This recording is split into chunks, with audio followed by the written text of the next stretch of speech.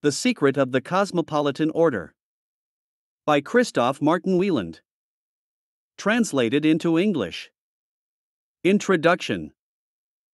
It will be about 14 years since the historian of the Abderites, on the occasion of an unexpected meeting of Hippocrates and Democrats, gave the first news of an invisible society that has existed for several millennia under the name of the Cosmopolitans and, according to his pretense, has great advantages over all other secret societies and an important and lasting influence in the things of this world.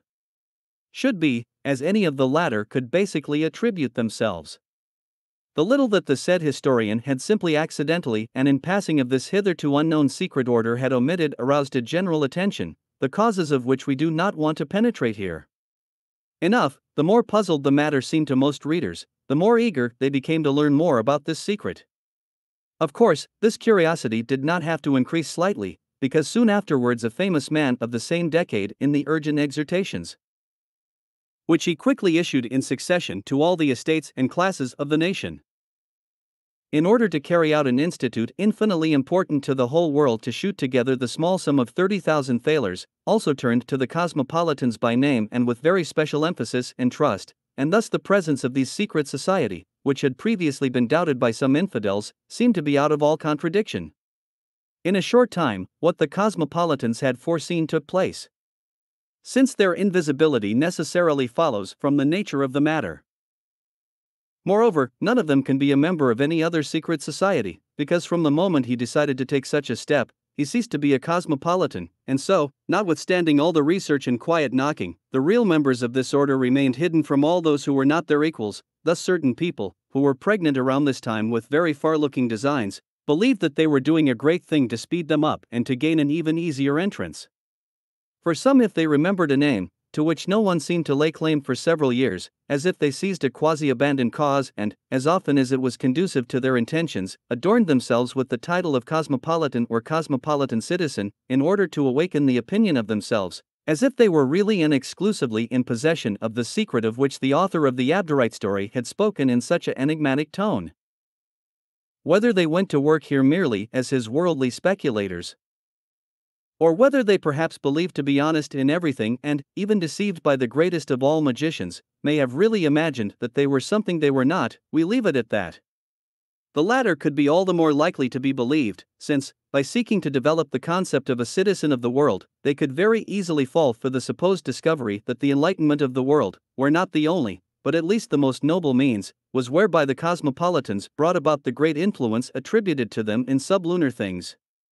Since the success, despite the brilliant prospects that seemed to promise the people of the Cosmopolitans nothing less than the empire orb, did not correspond to their sanguine hopes better than those, without being their enemies or just lifting a finger against them, had foreseen.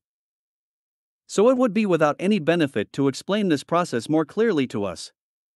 But we think we have to add this, that one would find oneself mightily deceived if one wanted to flatter oneself with any other slogan, for example, with enlightenment, which in any case is too synonymous with the unfortunate enlightenment to promise oneself a much better fate, to ever be happier.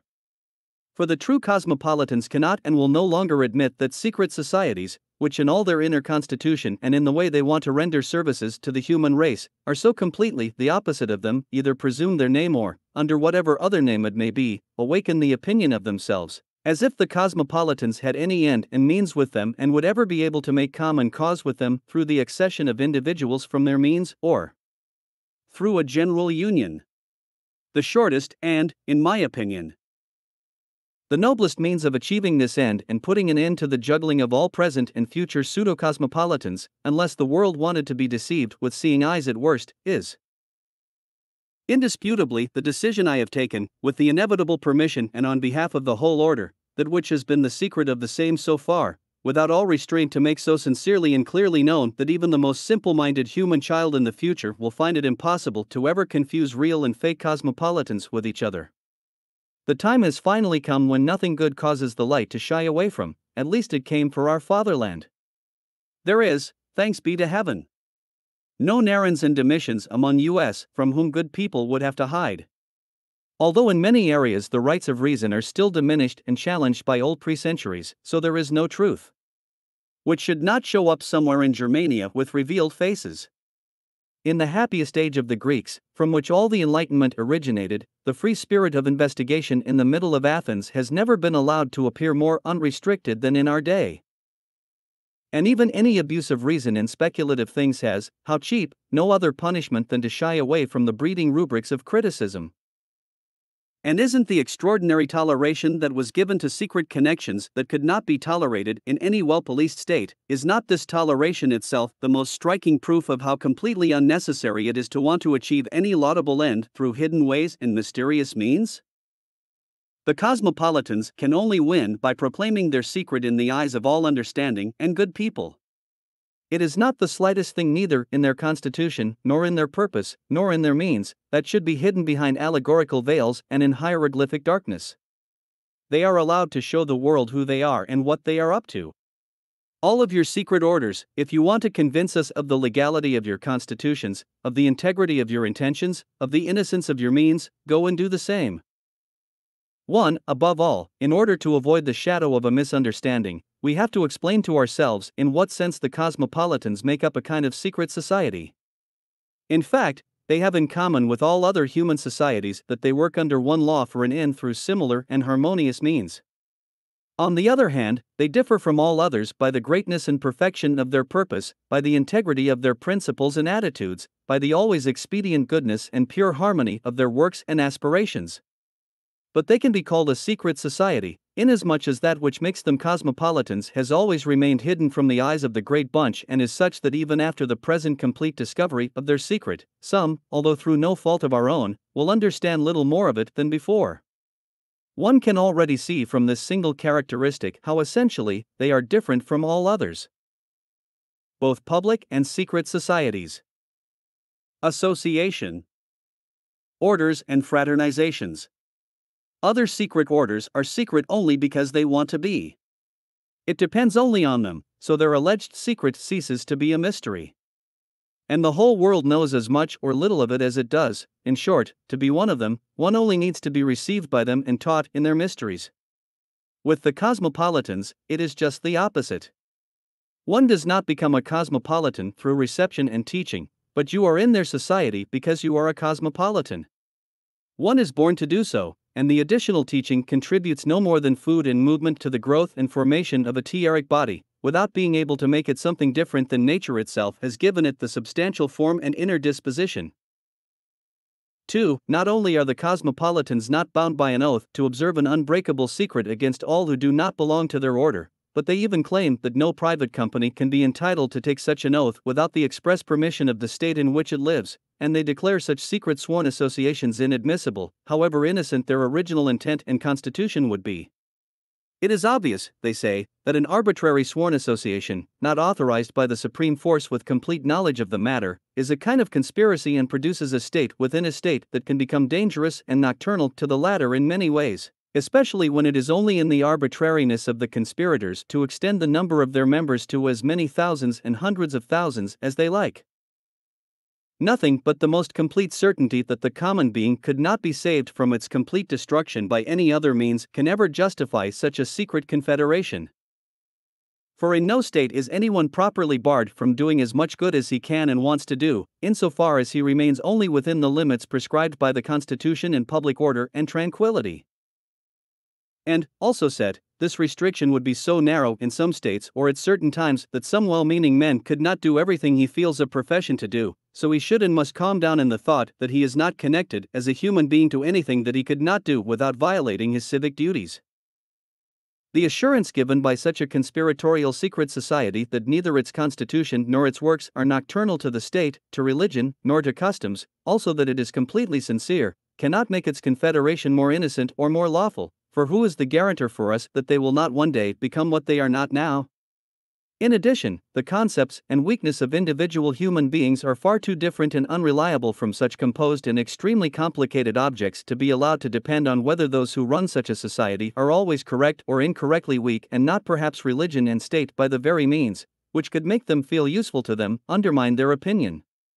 Least of all, say the cosmopolitans, such societies conspired to be secret can justify themselves with the example of the ancient Egyptian, Eleusinian and other mysteries of this kind. with which they seek to give themselves in similarity that cannot hide from any expert the essential difference between them. For those mysteries were ordered by the legislators themselves, constituted a part of the political religious constitution, and were directly under the supervision of the state. As soon as the secret orders can boast of equal merits, no one will dispute their legality. So the first thing that distinguishes cosmopolitans from all secret orders and society is that they have neither a secret to hide, nor do they make one out of their principles and beliefs. The whole world is allowed to know how they think, what they are doing, and what paths they are taking. They smile at the affectation of bringing symbolic books and hieroglyphics from the childhood of the world to mask truths that everyone has already learned in school. What kind of wisdom? They say, can one expect from men who dress in undressed dolls, play blind cows, and hide needles with the most solemn expression of the world? Or what kind of male businesses can these be, which one wants to withdraw from the attention of the intelligent by a semblance of relapse into the first childhood? 3. The cosmopolitans carry the name of the citizens of the world in the most actual and eminent meaning. For they regard all the peoples of the earth as just as many branches of a single family, and the universe as one state, in which they are citizens with countless other rational beings, in order to promote the perfection of the whole under general natural laws, each being busy in its own particular way for its own prosperity. They are equidistant from the two extremes of either giving man the first role in space or looking at his presence for an insignificant game of chance, a dream without purpose, meaning in context.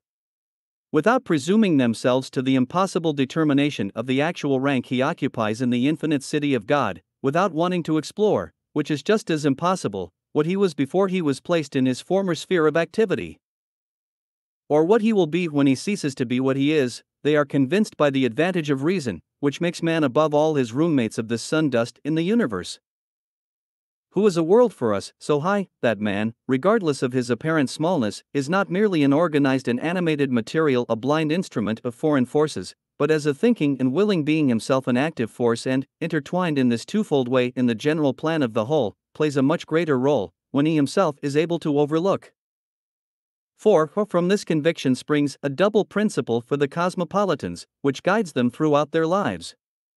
The first is, all the provisions and consequences of their presence that do not depend on their will, all apparent evil that they either cannot foresee or, if they saw it, could not avoid as a natural consequence of necessary collisions or dissonances, in short, everything that they, insofar as they are mere instruments of nature, involuntarily work or suffer, to be seen for something for which they are responsible to themselves or others just as little as to the effects of the laws of shock, gravity, or any other law of nature, the effect of which is necessary and unstoppable. The other is, to focus all their attention as much as possible on what depends on their own mind and will, what they can do well or badly, better or worse, in all things of this kind, even in small things. To set oneself the goal of the greatest possible perfection and to proceed with the greater severity against oneself. The more leniency one could expect from the other.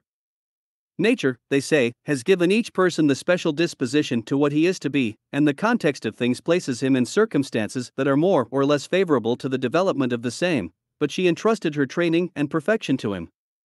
It is up to him to improve what nature has left deficient or even lacked, and to elevate his facilities to artistry. It is in his own interest, and he cannot have a more concerned business than the desire to come as close as possible to perfection in his kind, which in a certain sense has no limits. Since the plan of his life does not depend on him alone, since he should be ready for any use that the supreme ruler of the world wants to make of him, so his first and highest duty is to acquire the greatest possible suitability. A high degree of this suitability, insofar as it depends on practice, diligence, effort, and perseverance, and thus on our own will, is what the cosmopolitans call virtue, and the ideal of the same, the yardstick by which they determine the value of individuals. From what has been said so far, the difference between world dwellers and citizens of the world arises. The former is given not only to all men, but even to the whole leader of the thieves descending under him, but a citizen of the world, in the narrower and noble meaning of this word, can only mean the one whom his prevailing principles and attitudes, through their pure harmony with nature, make fit to participate in his instructed circle for the good of the great city of God. Only the good citizen prefers to deserve this name.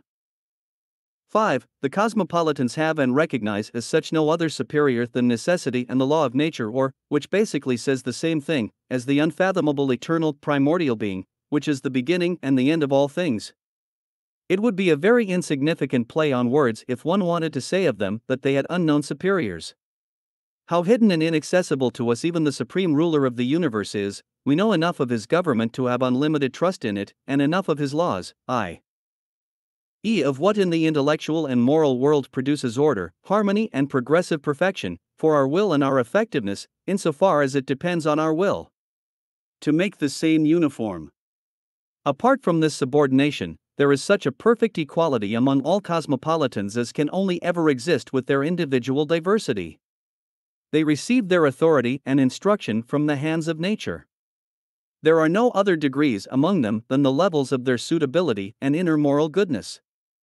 And since they have no particular secret plan, have no secret connection to the processing of far-looking intentions, do not awaken an extinct order from the dead, do not seek to bring about church associations, and have nothing less in mind than to reform the world according to its sense and mediate an artificially invented machinery that requires incessant supervision and relent, to want to rule according to Jesuit style and art, in short. Since they do not present a state within a state and do not know of any common religious interest which could come into collision with the interest of bourgeois or ecclesiastical society, or would probably even be in a constant deliberate opposition with the same, so it is clear that they do not need any particular constitution, no worthy superior, no secret office, no sack master, and no communal cash. 6. This, regardless of all, is true in a literal mind what was said by them in another place 14 years ago, namely, that despite all the distance between space and time, they are in the closest connection with each other, recognize each other at the first meeting without their custom or agreed signs, and are immediately the best and most familiar friends. The whole mystery lies in a certain natural kinship and sympathy that manifests itself throughout the universe between very similar beings, and in the spiritual bond with which truth, goodness, and integrity of the heart chain together noble people. I don't know of any stronger one. At least the cosmopolitans don't need another to see a meanness that surpasses all other human societies in order and harmony. 7. From what has been said so far, it is self-evident that the cosmopolitans can never get into the strange embarrassment about what the purpose of their order is, in which one has probably seen other respectable and world-famous societies. They will never have to call general or special synods to find the secret of their mystery and to answer the questions: who are we? What do we want? Where do we come from? And where are we aiming? At least to be able to give oneself a satisfactory answer. There are no different opinions about their end and their means, no parties that are not only different in imaginary ways, but even the antipodes of each other, and, although they seem to make up a whole externally, are inwardly in such a bad relationship with each other that the purpose of the one is to destroy the work of the others. The cosmopolitans, so many of them scattered throughout the world, are all together, in the sharpest meaning of this saying. One heart and one soul, for they have only one common purpose, in which they all, without noise, without the rattling roar of a cumbersome wheelwork, in secret, although seen by everyone, each according to the mass of his powers and means, and according to the point of view, what he is set on to continue quietly. This purpose is in itself the simplest, most innocent, and most benevolent to think of, for it is neither more nor less than what is contained in the following formula: to reduce the sum of the evils that oppress humanity, as much as is possible for them, without causing harm themselves, and to multiply the sum of good in the world to the best of their ability. They are aware that in every moment of their lives they have the pure and firm will to use themselves for this purpose, which, according to their conviction, is the purpose of their presence and is in the purest harmony with the great and ultimate purpose of the whole universe. They can, as human beings like others, miss in particular the best remedy or the right measure or the most fancy time, although they encounter this infinitely less often than others, but their purpose is always the only true one, and since one of their basic laws is not to do anything good by violent or deceitful or ambiguous, let alone shameful means. It is, as I said, merely a consequence of the limits of our nature when they fail to achieve their noble purpose in special, often very complicated cases. This case must necessarily be all the more inspiring for them, since they are not deceived and led astray in their weakness by no precursors and delusional concepts, in action neither by secondary intentions nor passions. So they have the advantage over others that not only their way of thinking is always healthy, and their purpose is always louder, but also, as far as the loose of humanity allows, they can always act according to their principles and therefore always be sure to really do the good they want to do. 8. Under which state constitution a cosmopolitan may live. It is now that he has been determined here only by necessity or by his own choice, so he always lives as a good and quiet citizen.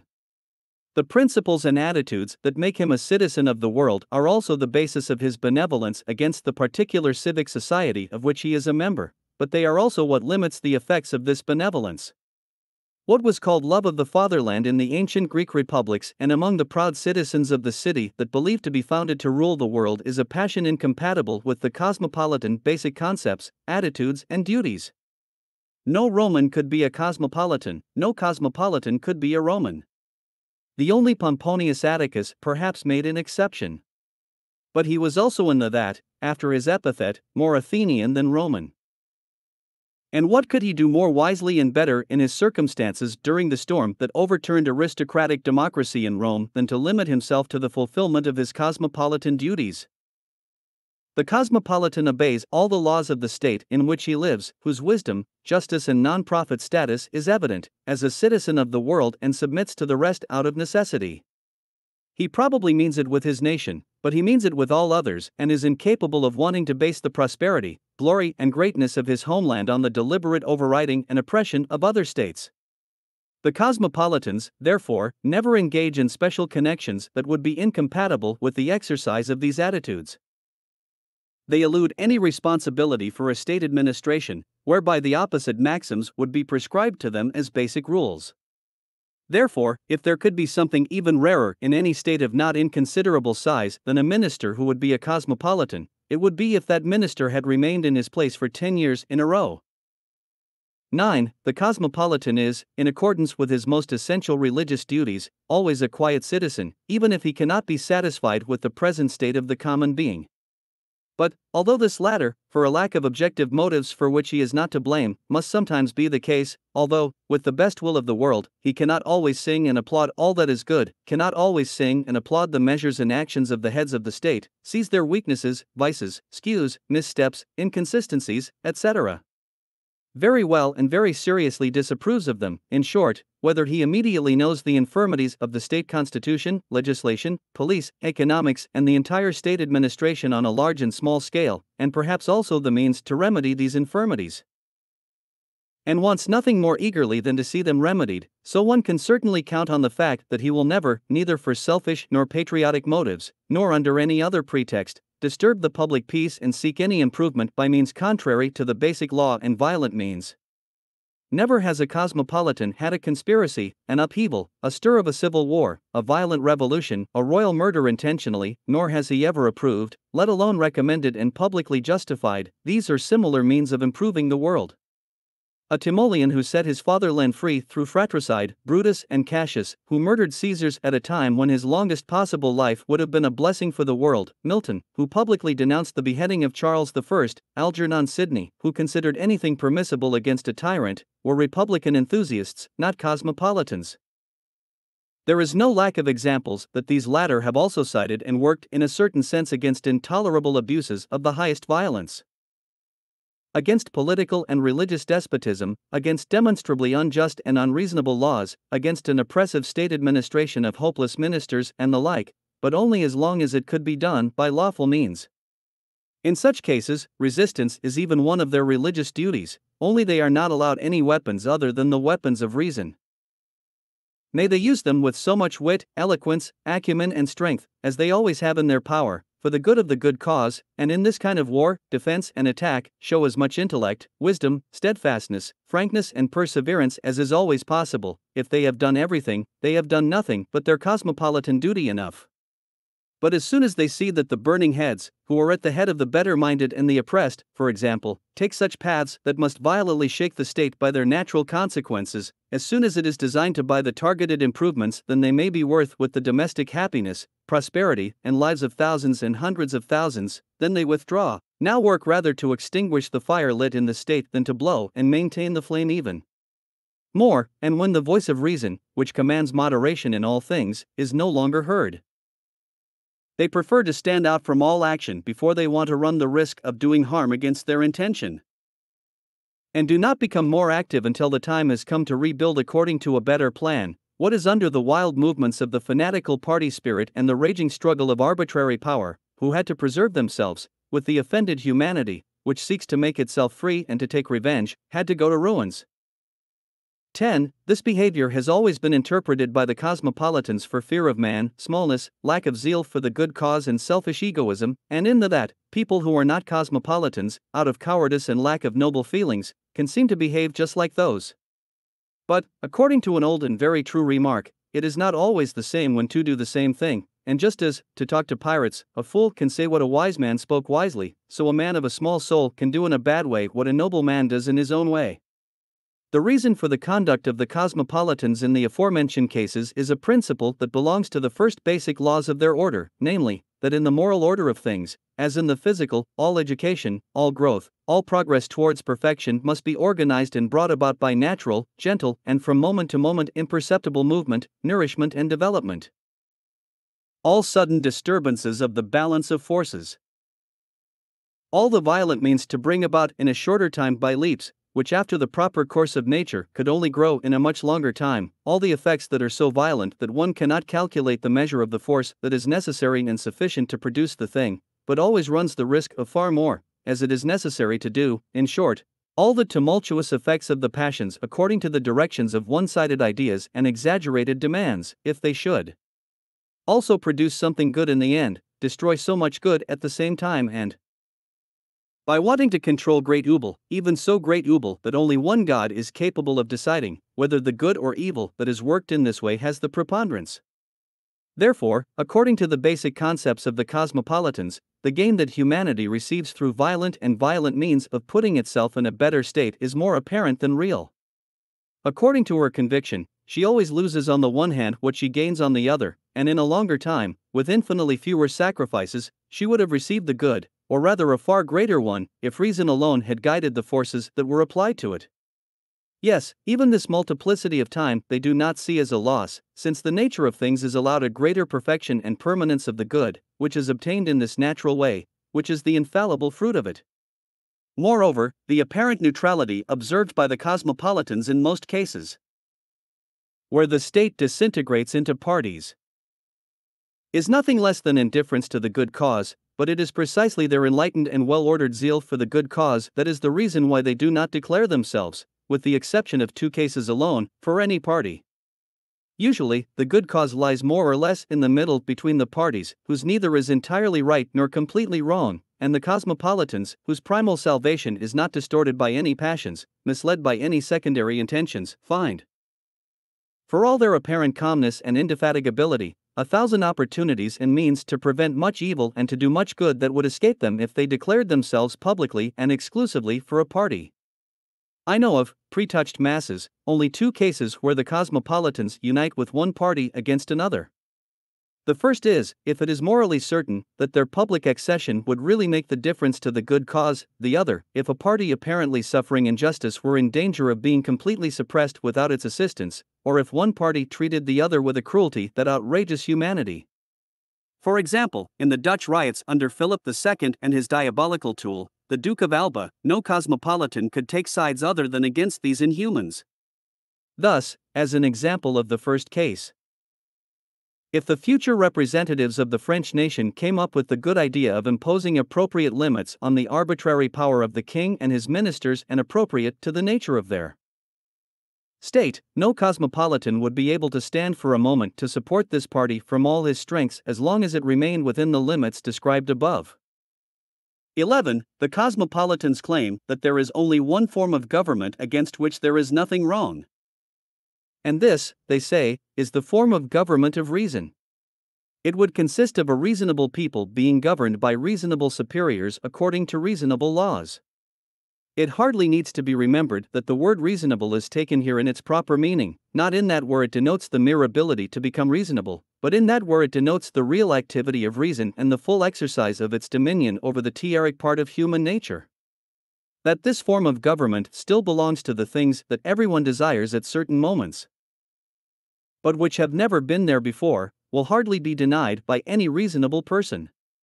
But that it is not only possible, but that all bourgeois society, thanks to an inner necessity, strives for it and, however slowly progress may be, comes ever closer to it over time, is a favorite law of the cosmopolitans, whose truth is based on no weaker ground than on the great, in their opinion, irrefutable moral axiom that, thanks to an infallible event of nature, the human sex may ever draw closer and closer to the ideal of human perfection and the bliss that springs from it, without ever reaching it. In their opinion, all forms of government known so far are just as many natural steps on which human society rises to the most perfect, the government of reason. Each of them initially formed itself in a purely natural way, was almost always the work of accidental causes, momentary needs, personal advantages and merits on the part of the rulers, voluntary affection or gratitude on the part of the people. Each was soon less appropriate to the particular circumstances of the latter, the lower or higher level of its culture, the stroke of heaven under which it lived, the location and physical condition of the land, the food and way of life, the national temperaments, etc. In those oldest times, which are rightly called the childhood of the world, reason usually worked only as an instinct. People, still children of experience, sensual, lively, reckless, restless and impatient like children, always cared only for the present moment and foresaw little more than children of the future, i.e. of the natural but slow consequences of the present. Few of the peoples of the elderly appreciated the value of freedom, even fewer knew how to combine freedom with civil order and the arts of war, which is, in a sense, the natural state of raw people, with the arts of peace. The Greeks knew it, and through them, whose merits to humanity can never be recognized enough, Europe gradually became what it is and will probably always remain, the true fatherland of the arts and sciences, the world's salvation, in which the culture rose to the highest, and that, although the smallest, by virtue of the infinite supremacy which its inhabitants through the much greater and always progressive formation of all human natural abilities over the rest peoples of the earth preserved. Forever the ruler has become. For known reasons, however, the effect was just so well known that, with the fastest progress of culture in individual arts and sciences, which depend on the inventiveness, the hustle and bustle, the persistent diligence and the competition that the co-application produces, the highest art of all arts, the royal art of putting peoples in a happy state through legislation and state administration and to maintain them in it, relatively, it has been left behind the furthest. The larger and more beautiful part of Europe still lies under a print that suffocates the noblest forces of humanity, the heavy pressure of the remnants of the barbaric constitution, the ignorance and the errors of a raw and dark millennium. In some of our most powerful empires, the rights of the throne are not yet set against each other, not weighed against each other and determined in accordance with the first basic law of all civil society. There are still states where the source of the laws is not general reason, but the often very stupid mind and the wavering will of a single person or the few who know how to seize his authority. In most countries, what is called the administration of justice is still desecrated by barbaric or poorly related laws that are ill-suited to time and circumstances. In many countries, nothing is more uncertain than the security of the property, honor, freedom and life of citizens. And all this in Europe. In a century where art and science, taste, enlightenment and refinement have climbed steps in a relatively short time, from the height of which one can look down on the previous centuries with a kind of vertigo.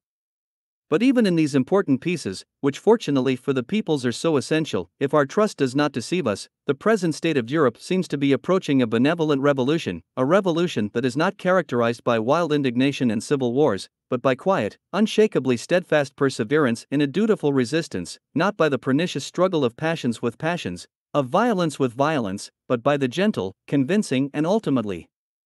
irresistible superiority of reason. In short, a revolution which, without flooding Europe with human blood and setting it on fire and flames, will be the mere benevolent work of teaching people about their true interests, about their rights and duties, about the purpose of their existence and the only means by which the same can be achieved safely and infallibly. What is already happening at this end in the course of the present century is well known. What is in the process of becoming will perhaps be decided before it is lost and will be of the most important consequences. And you can rest assured that the cosmopolitans won't give up idle spectators for all of this. 12. It illuminates from what has just been said that the cosmopolitans regard the forms of government that still exist now, so to speak, as mere scaffolds for the performance of that eternally existing temple of general bliss, which in a certain sense all the preceding centuries have been working on. But despotism is, in its terms, a barbaric form of government which, in order to exist for a long time, presupposes circumstances and conditions that are no longer conceivable in the brighter nations of Europe. Above all, he has always been unknown to this world style, even in the times that preceded culture and enlightenment. For thousands of years, freedom was the element of both its raw, polished, and educated inhabitants.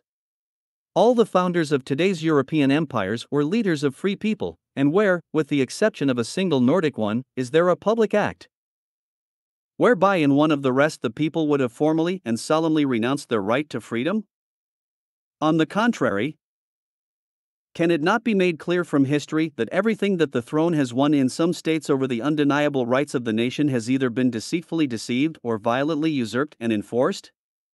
But, if one could also prove that our ancestors would ever have been stupid enough to consent to their oppression and to let it come down to the blatant arbitrariness of one or more people, as he or she wanted to switch over their persons and their property, what could such a thing, by way of law, harm the claims of its descendants? Against the eternal laws of reason, against the essential rights of humanity, there is no renunciation, no statute of limitations, no omission of the opportunity to assert or address them. The first thing that people, under what government constitution they live, and what only an avowed tyrant could dispute to them, is to be human beings. And they cannot be human if they are slaves. The application of this great basic truth, which even the most shameless flatterer and rejected servant of the rulers must not be subject to, is rich and fruitful in just as undeniable conclusions which give the cosmopolitans hope that by the end of the 19th century Europe will be one great one to what they call the form of government of reason. Then it is dermal. The benevolent light that spreads ever further over this salvation of the world, penetrates ever deeper and also illuminates the alleged holy darkness of false statecraft into its most secret caves and corners, becomes the people's both as the rulers better and more thorough, those about the scope of their rights and the limits of their duties, which, on the other hand, vice versa, to teach about the limits of their rights so often exceeded and the so often forgotten size of their duties.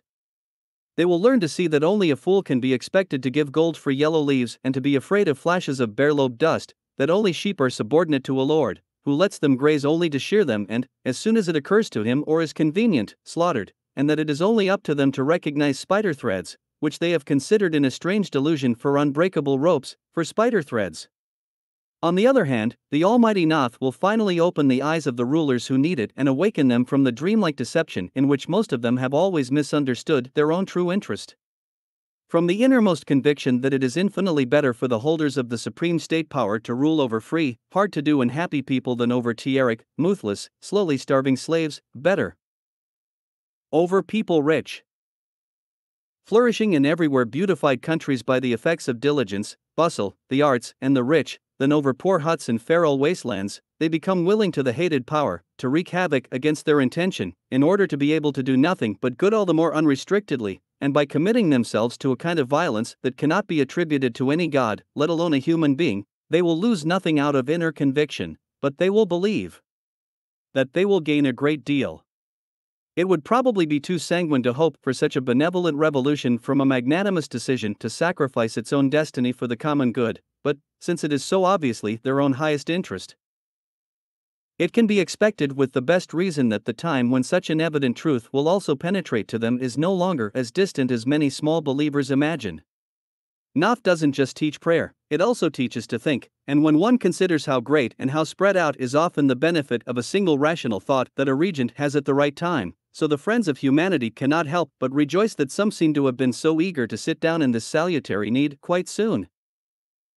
13. Since the most rational constitution and government of peoples, which, according to the system of cosmopolitans, approaches the whole connection of human things with slow but the firmer steps, can be accelerated by nothing more than by the greatest possible culture of reason, the greatest possible spread of all basic truths, the greatest possible publicity of all that facts, observations, discoveries, investigations, proposals for improvements or warnings of harm, the announcement of which may be useful to individual societies and states or to the human race. Thus the cosmopolitans regard the freedom of the press, without which all this could not be achieved, as the true palladium of humanity at that time, on the preservation of which all hope of a better future depends, the loss of which, on the other hand, would entail a long and terrible consequence of unforeseeable ruins. One does not judge this matter one-sidedly or above. We know what can be joked about in a funny mood or sighed about it in a dark one. And just as well known to us are the more or less apparent reasons why one wants to cut open and paint an alleged necessity to set arbitrary limits to the freedom of pressing. But they coincide with themselves, considering that freedom itself is lost as soon as it is set different and narrower limits than the nature of things allows. Now, however,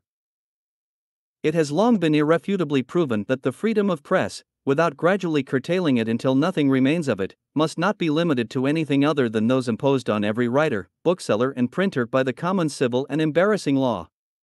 In fact, all the writings whose publication in every political state, however great the personal freedom in the same may be, is a crime and must be due to the nature of the matter, that is, writings which contain such direct insults to individual named or clearly designated persons, which are forbidden and frowned upon in the civil laws. Writings which seek to arouse almost indignation